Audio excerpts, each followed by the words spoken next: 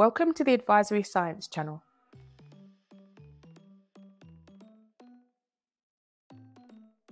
Living Things and Their Habitat, Year 4. By the end of this video, you'll be able to identify and group living things.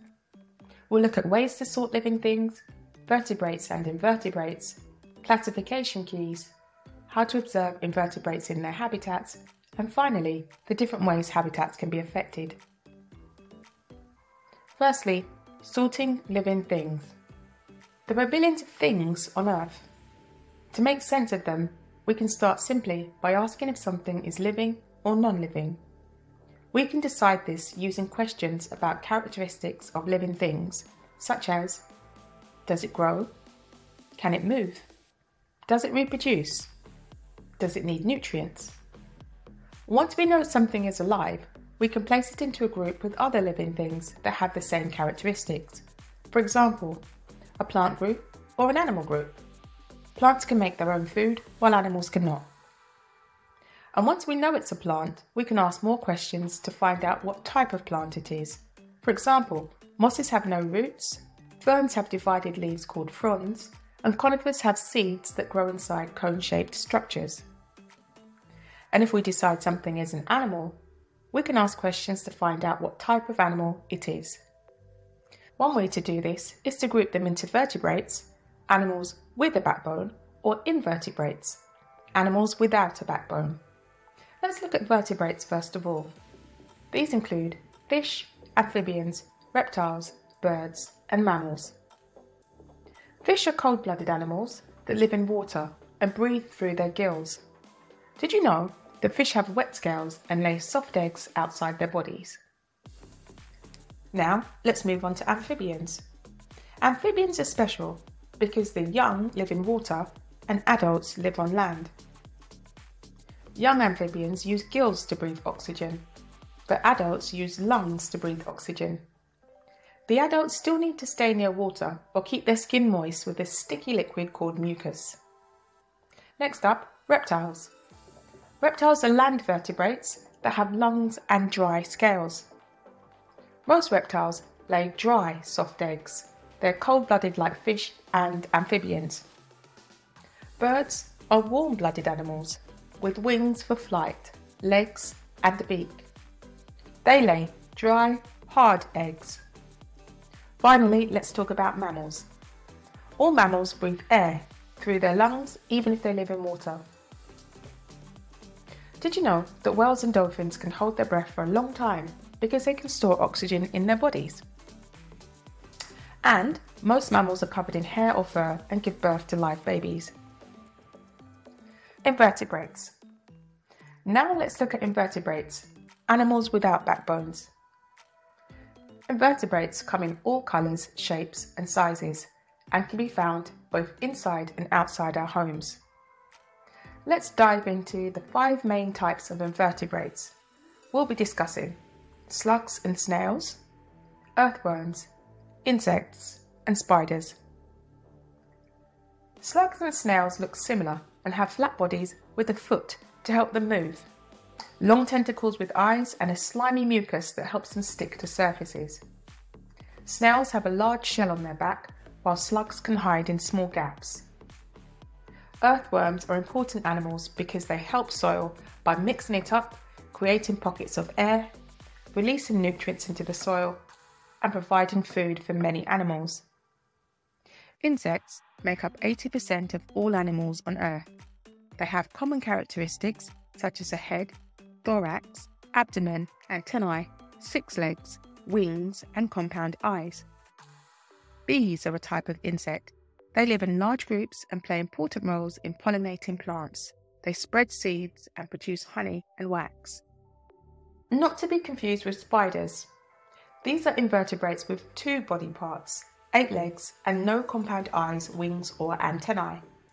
They can produce silk and use it to spin webs and make cocoons for their eggs. Some spiders are poisonous, but most are not harmful to humans and have benefits such as eating pests and being used for medicine.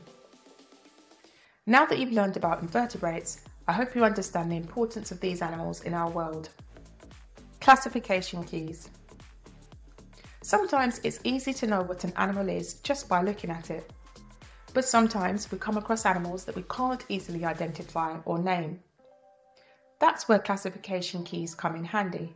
We use them to identify a plant or animal using yes or no questions about the features of living things.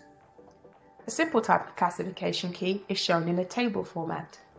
Here's a classification key for identifying different invertebrates. We can ask if it has a shell or legs, for example.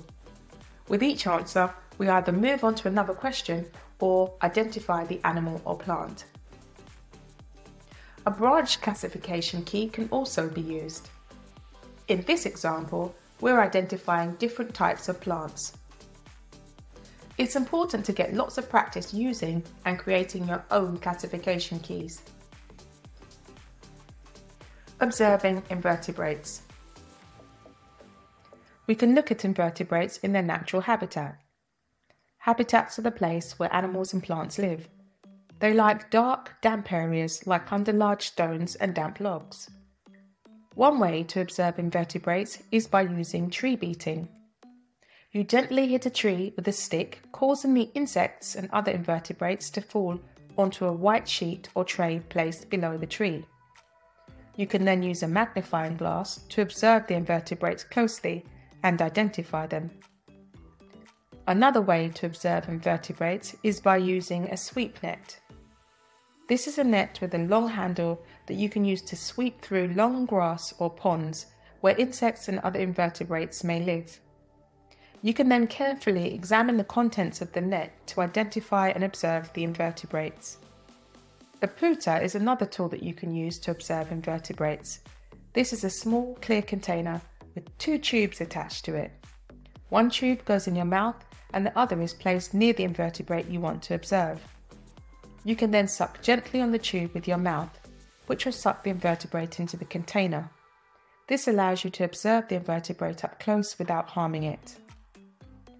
Finally, we can use a simple pitfall trap to catch invertebrates that live on the ground. You put a small container into a hole in the ground.